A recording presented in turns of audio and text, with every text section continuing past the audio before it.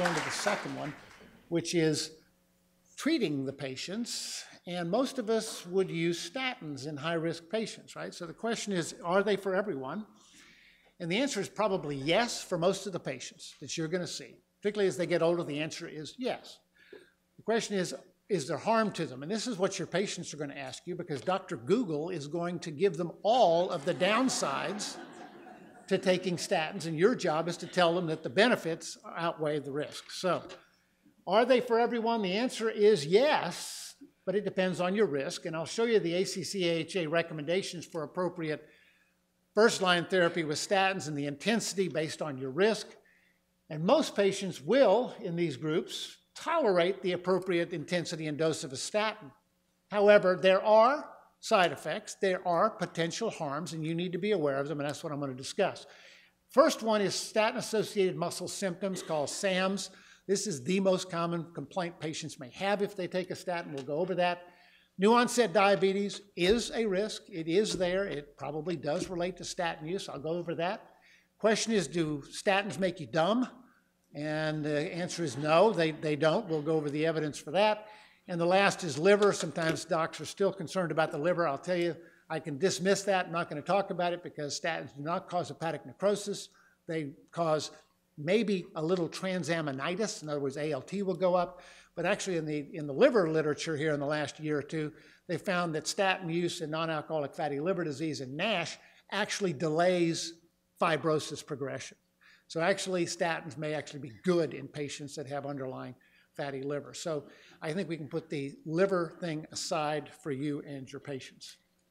Okay, so are there benefit groups for patients to take a statin? Absolutely. And the AHA-ACC said there are 4 groups. First is clear. Patients with established cardiovascular disease, they should be on high-intensity statin, as high intensity as they can take for the rest of their life.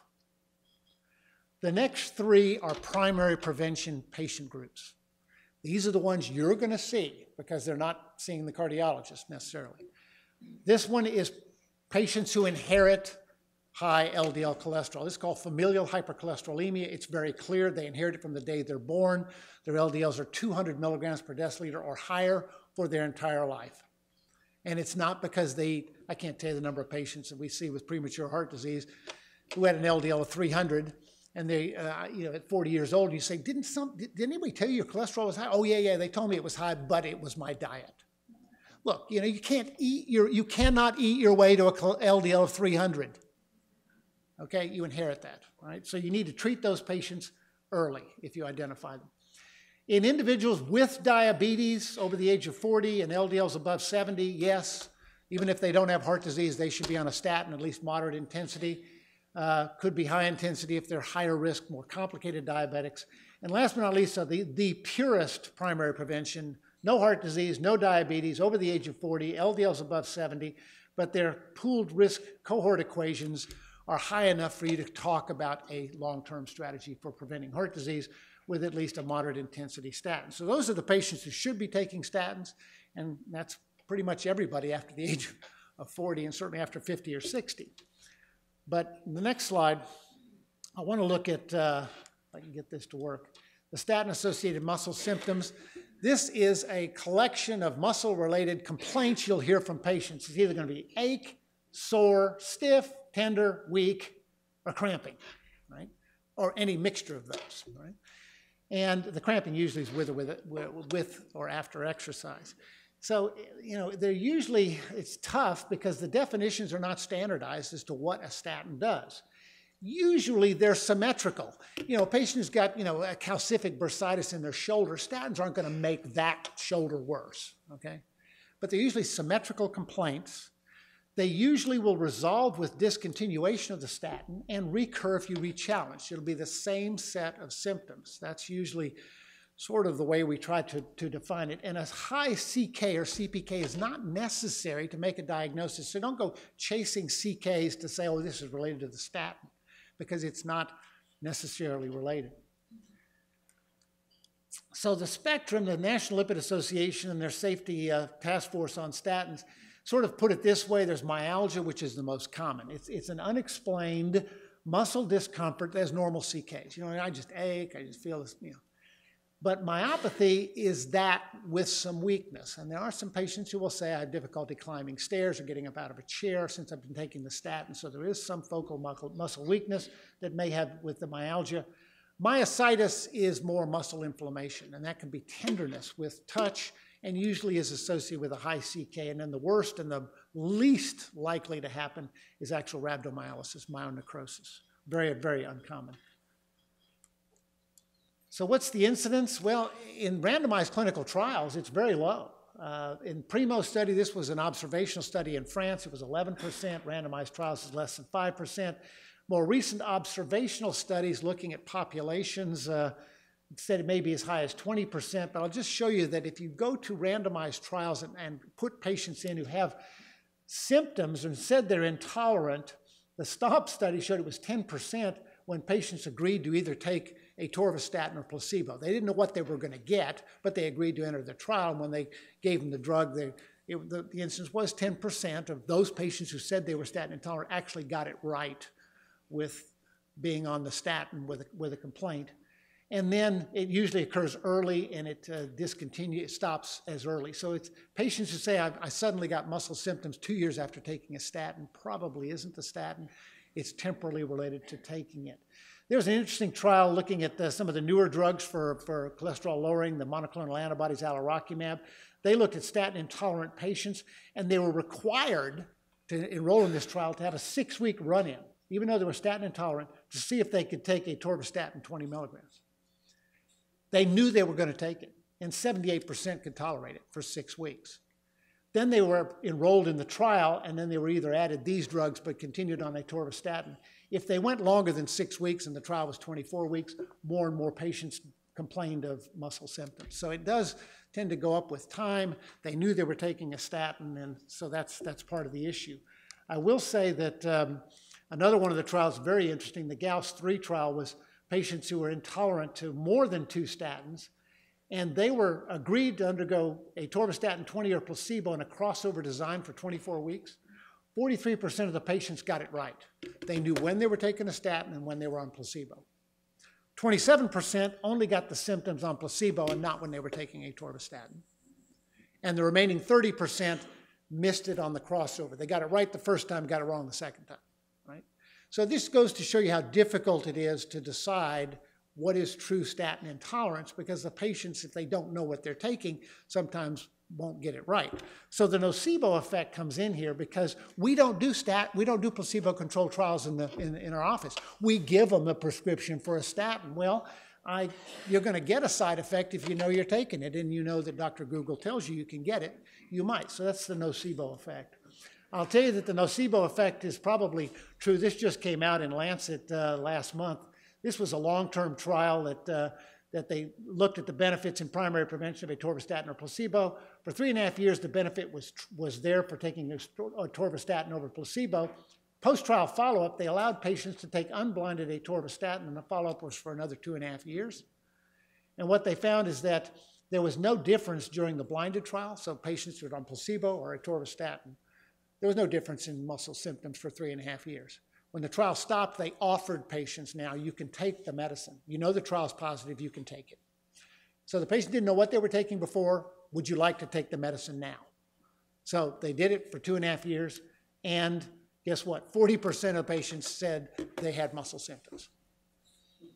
And there was no difference during the blinded trial. So the question is, when you know you're taking the medicine, sometimes it does sort of precipitate some issues. So just keep the nocebo effect in mind on some of your patients with this. Risk factors for SAMs: higher age, female, Asian descent, and low BMI. We're not sure why that's the case, but for the Asian descent, it has something to do with genetics, which codes for the uptake of statins in the liver. SLOCO 1B1, they tend to have a higher incidence of a defect in that decreases hepatic uptake. There are drug-drug interactions that increase statin exposure. Some of those are with HIV drugs, for instance, and amiodarone, calcium channel blockers. Inflammatory myopathy history, so patients with chronic inflammatory diseases tend to be more likely to have symptoms. CKD patients are more likely, and maybe very, very low vitamin D might increase the risk for SAMs. I know there are myalgia scores you can use that were published a few years ago. looking at regional distribution, temporal pattern, and challenge and de-challenge. The more likely they are to be symmetrical, related to taking the statin sooner than later, and going away and coming back with re-challenge are all strongly indicated that there is a relationship to the statin. And how to manage? Well, they're non-statin drugs. You can use PCSK9 inhibitors, the monoclonal antibodies, bile acid resins, old-timey drugs when I started 35 years ago, and ezetimibe, which is generic now as a cholesterol absorption inhibitor. They all work to lower LDL and very effective. I suggest you try alternate day dosing. Longer-acting statins like rosuvastatin and atorvastatin can be given once a week or 3 times a week, every other day. It's amazing how patients can tolerate that kind of schedule. And I think trying all available statins, some people forget that there's things like fluvastatin, pravastatin, pitavastatin, or other statins. You know, try them. Sometimes patients will sort of say, oh, wow, okay. And they'll try to look it up like, oh, I see there's nothing in Dr. Google about this particular statin causing a problem. Well, that's because they're not used that much. So they won't find anything, and they'll go, oh, okay, so maybe I can tolerate this one. CoQ10 doesn't help myalgias. They've done randomized clinical trials, and it doesn't help. There is probably some benefit in vitamin D replacement if it's very, very low. If it's borderline, it's probably not going to help. But if it's very low, it may very well help. I do want to talk about diabetes. Interestingly, this was 23 years ago. The West of Scotland study primary prevention trial was a positive trial. One of the first ones to show benefits of using a statin in a primary prevention population. So in a very short period of time, they showed benefit.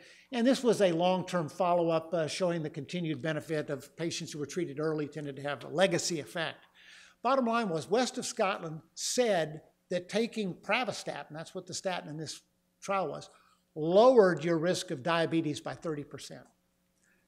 However, it didn't actually lower the risk. When they looked at the long-term follow-up, it didn't tend to persist. The cardiovascular benefits persisted, but this prevention of diabetes that they thought was happening really doesn't happen. So the question is, do you have a risk of diabetes from taking a statin? Well, it was about 10 years ago, the Jupiter trial, very positive primary prevention trial with rosuvastatin 20 milligrams, said there was a 25% higher risk of diabetes taking rosuvastatin over placebo. And after that publication, there came several meta-analyses suggesting that there was a risk, not 25%, but between 9 and 13% higher risk of of diabetes, new onset diabetes from taking a statin. So everybody's like, wow, okay, do statins cause diabetes? We thought maybe they might reduce the risk, but do they cause it?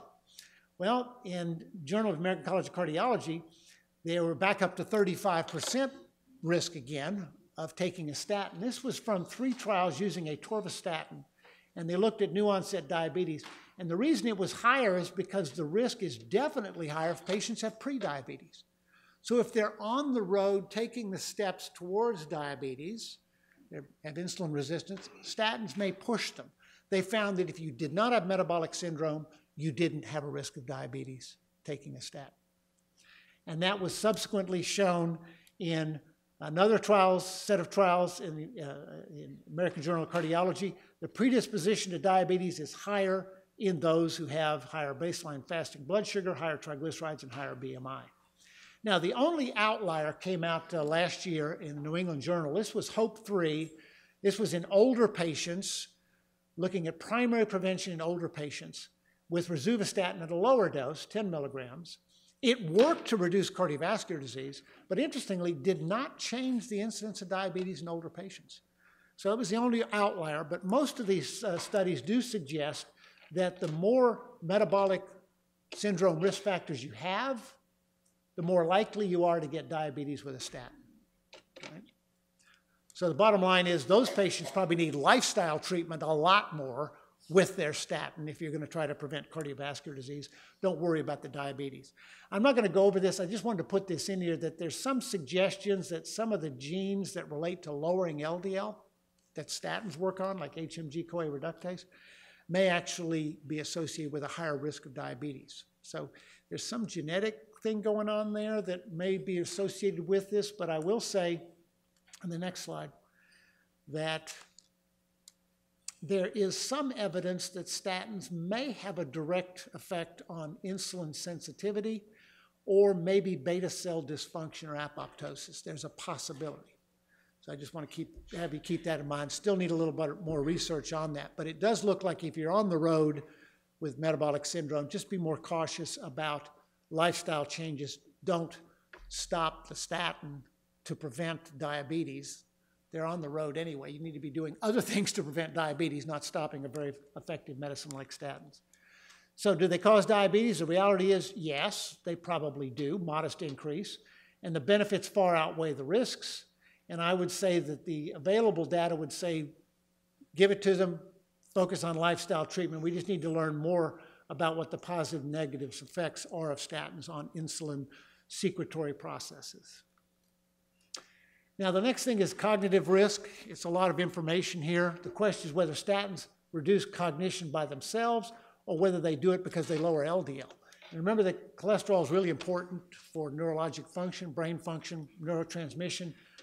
But the question is there any evidence that they cause cognitive harm? And so far, there is a lot of data suggesting that there is no effect of statins on cognitive function. They certainly do not cause decline, looking at cognitive testing. The HOPE-3, I told you, was in older patients with primary prevention. Not only was there no harm, unfortunately, there was no benefit. That was the other part we were hoping with statins, that it might delay dementia. It reduces stroke, statins do, but why doesn't it reduce dementia if it reduces vascular strokes and so forth? Well, don't know. It doesn't harm you, but it doesn't really help you either. The Ebbinghaus study was presented at ACC a few months ago. This was a study using a monoclonal antibody to PCSK9. It showed no decline or benefit in standardized cognitive testing with low LDL. The mean LDL in this study was 30 on treatment. So low LDL doesn't help you and it doesn't harm you. So I don't think you can put it to rest the idea that patients will have harm from taking a statin or from having low LDL. I will say that while cholesterol is important to cellular functions, there's no evidence that lowering LDL impairs the ability of the body to do any of these things, steroid hormone synthesis or the intestinal function or even brain function. We have a lot of evidence from patients who have relatively rare lipid disorders with low LDL. They inherit tendencies for low LDLs in the 20s, 30s, and 40s. They have a normal life. They live long lives, no cancer, no dementia, and normal steroid function, everything. So don't worry about the low LDL. Lastly, in summary, statin intolerance is complicated. It's mostly due to statin muscle symptoms, but it could be due to other issues, one of which I brought up was the nocebo effect. I would try several statins, alternate day, once a week, if you have patients with SAMs, and consider non-statin drugs if they're very high risk. Harms are real, and they're mostly related to new onset diabetes, but the benefits outweigh the risks, and I would minimize any progression in the predisposed to diabetes through lifestyle changes, weight loss, and exercise, and continue to use a very effective treatment like statins. And lastly, what is a low LDL is not really clear for harm, but certainly levels above 20 appear to be safe. So I don't think you should worry about that. I thank you very much for your attention. Hopefully there's a lot of information. We'll have a discussion later. Thanks.